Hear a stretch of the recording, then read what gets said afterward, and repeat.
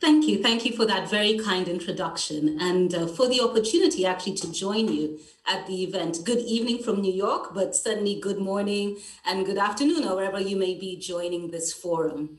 It's a real pleasure to be able to be with you today and just greet all of the members who are at this special event. You know, I took some time to go online and look at some of the pictures, and it certainly does look very exciting, very energizing, and lots of talk and mention going on about the key issues that you've been discussing. So it's great to be with you here today. And the session, as the moderator said, you know, looking at ambitious business action for the Sustainable Development Goals could hardly be more relevant at this point in time. You know, for once in recent history, the entire focus of the world has shifted to that of the pandemic, be the political, the health, the economic, or the social aspects of it, and towards finding responses both short and long term. And within the UN, and of course within the UN Global Compact, the organization that I lead, we've echoed the fact that business ambition and the Sustainable Development Goals provide a path to guide through the COVID response and the COVID recovery. And then more importantly, that recovery should result in equitable, inclusive, and sustainable outcomes. And we mustn't forget that before the pandemic, the world was facing twin crises of climate change and inequality. And some of those challenges I know are very close to home for many of you who are gathered here today. And so to achieve this green and inclusive recovery from COVID-19, we do need to scale up the business ambition on both the Sustainable Development Goals and the Paris Climate Agreement. And we need to match it with meaningful, measurable, and urgent business action. And that's exactly what the UN Global Compact strategic plan for the next 3 years challenge us to do, and therefore challenges the local network in Australia and subsequent businesses. A bit about myself. I come from the private sector, as Paul does, the previous speaker, and I fully understand how every business must constantly evaluate and adjust its operations to deliver results. Otherwise, it just wouldn't make sense to be in business. And the same holds true for the UN Global Compact and our local networks and signatories, including yourselves in Australia. And for the Global Compact, our founding mission still rings strong. We aim to give a human face to the global market. But our new strategy calls for a series of key shifts to amplify this, to accelerate business action, and to provide a framework for the global business community to meet this historic moment. It's an unshakable commitment to the values of business responsibility, sustainability, and cooperation, now more than ever. I commend all of you for helping Australia avert the terrible hardships that have gone through this COVID period and that so many other countries have suffered and continue to suffer. And indeed, it is my hope that in the near future, we will all have equitable access to vaccines and treatment for all, and real opportunities for economic generation and recovery that is equitable, inclusive, and sustainable. But I also do hope that the types of partnerships, the ambition and the scale that we've seen within the private sector, but also across the public and private sectors over this last year, continue, and not only to address emergency issues, but to address the very important sustainable development issues. Because no one business, no singular sector can truly solve today's global problems because they're complex, they're multidimensional, and they're full of challenges. And so partnerships are key. But I have extreme confidence in the private sector's capacity to contribute to such an inclusive recovery, stemming from my own experience, as well as the realm of corporate sustainability.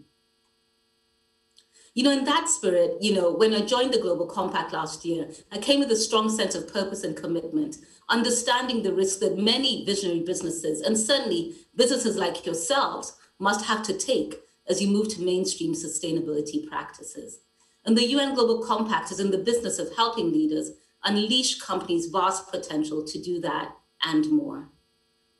Ourselves and the local network in Australia are certainly collaborating with businesses to set new standards of sustainability in their operations and through their supply chains.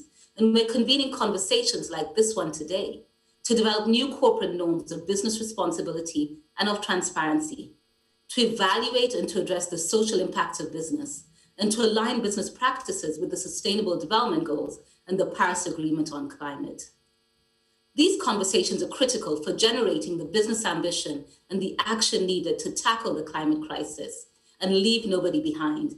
In other words, to make these global Sustainable Development Goals local business. At a recently held Financing for Development Forum last month, the UN Secretary General Antonio Guterres called for a huge paradigm shift to fully align the private sector with the Sustainable Development Goals. And the shift is truly a response to the systemic inequalities and failures exposed by the pandemic. And Australia must certainly be part of this. If I move forward to really look at climate and an issue that brings us together, the European Union has pledged to become the first carbon neutral bloc by 2050 and has aligned its COVID-19 recovery package with that objective.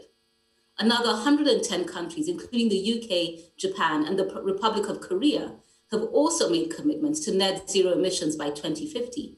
China is aiming for 2060. To really underscore the issue of ambition and urgency, these commitments send signals of a new modus operandi. However, there remains a big difference between promises, financial commitments, firm action, and actual impact.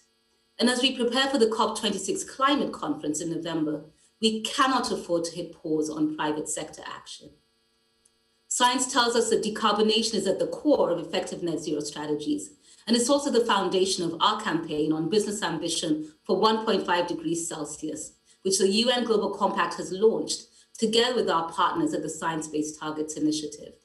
Our goal, it's simple, but yet it's very complex, to get companies involved in averting the worst impacts of climate change, which will certainly occur unless the rise in global temperature is limited to 1.5 degrees above pre-industrial levels. Now, when we launched this campaign in 2019, we knew it would take some time to form a critical mass of companies setting these science-based targets, not only for them to impact their direct greenhouse emissions, but also indirect emissions. But now, more than 500 businesses, many of them key players in the market, have signed up and stepped up their ambitions to reduce emissions across the board. And today, again, reflecting on urgency and ambition, we can see a pathway to 1.5 degrees future. But to bring that much closer to reality and to success, we need to expand the campaign from hundreds to thousands. So far, I'm told 29 major Australian companies have committed to set emissions reduction targets through the Science Based Targets Initiative. 12 of these have had their targets validated, and I urge every company present to join this effort by signing on to Business Ambition for 1.5 degrees.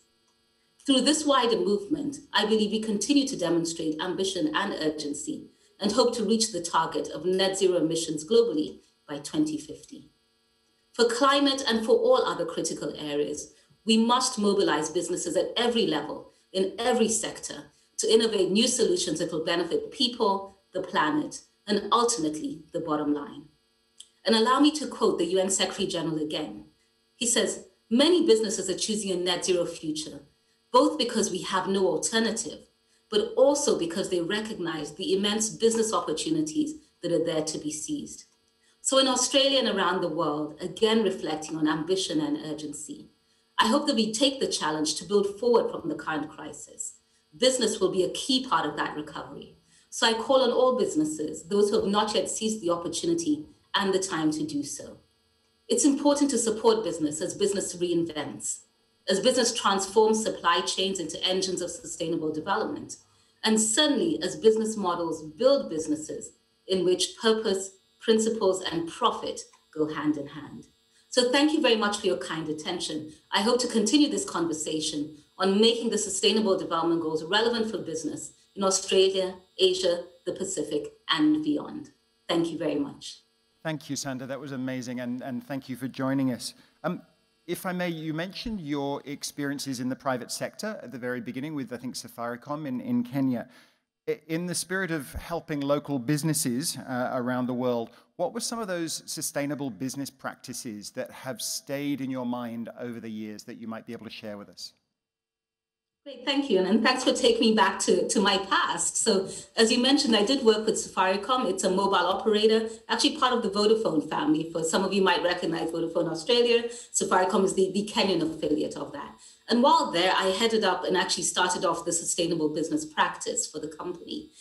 10 years in also, we also became a UN Global Compact member. So I can again attest, even from the outside, the value of the work that the UN Global Compact brings to sustainable businesses. But to your question, let me highlight some things that are key around sustainable business. I think first, business purpose is critical.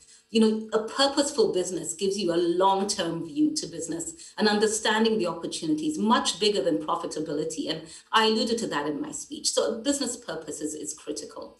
You've got to be able to take what I'll call a broad stakeholder view, not just a shareholder view to the way that you do business.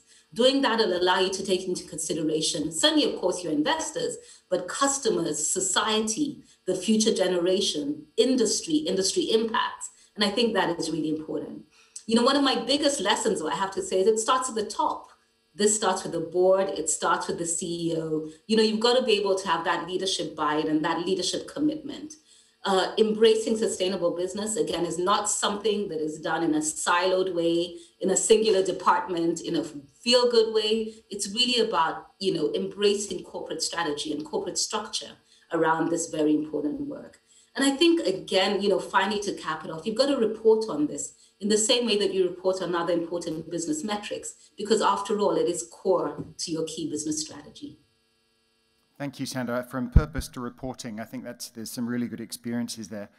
If I may just sneak in one last question. I'm a self-confessed supply chain nerd, as well as being an electric vehicle nerd.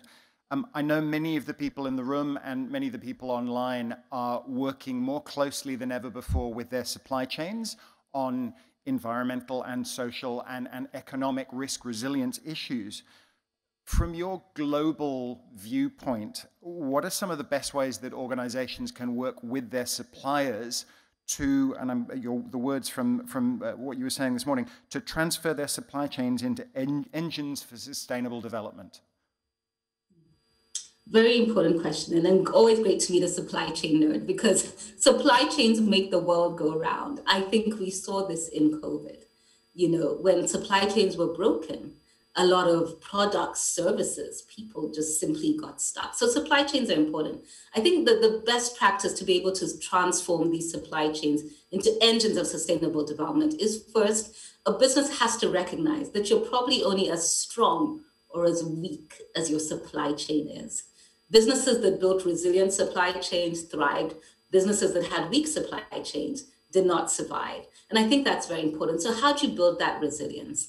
I think first is really to ask yourself the question is, what does your supply chain do for you? It's not simply a funnel for inputs and outputs. You've got to look at whether or not your supply chains are inclusive, whether they're sustainable, whether they're opportunities that expand your footprint into expansion, which is great, provide you access to markets or inputs, great, provide you opportunity to innovate, fantastic. But you've got to recognize that your business and your supply chains are also the same conduits for negative or positive impact on climate and the environment.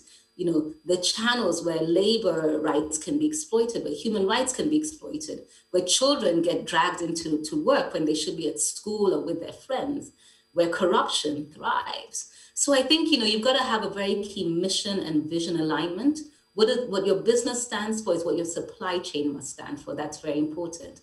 I often encourage businesses to do supply self-assessments, in the spirit of reporting, assess and lay the issues on the table. Is this working? Is it not? Be transparent. How do we support our supply chains to address these key issues? Tools, resources, collaborative work has got to be key. But I think more importantly, you've got to realize that your supply chain is a fundamental part of the way that you do business yourself as a corporate entity. Couldn't agree more. Sanda, thank you so much for joining us. You're only as strong as your supply chain, I think is a really important message. Thank you for joining us this morning. Thank you for those inspiring words. Would you all join me in thanking Sanda very much?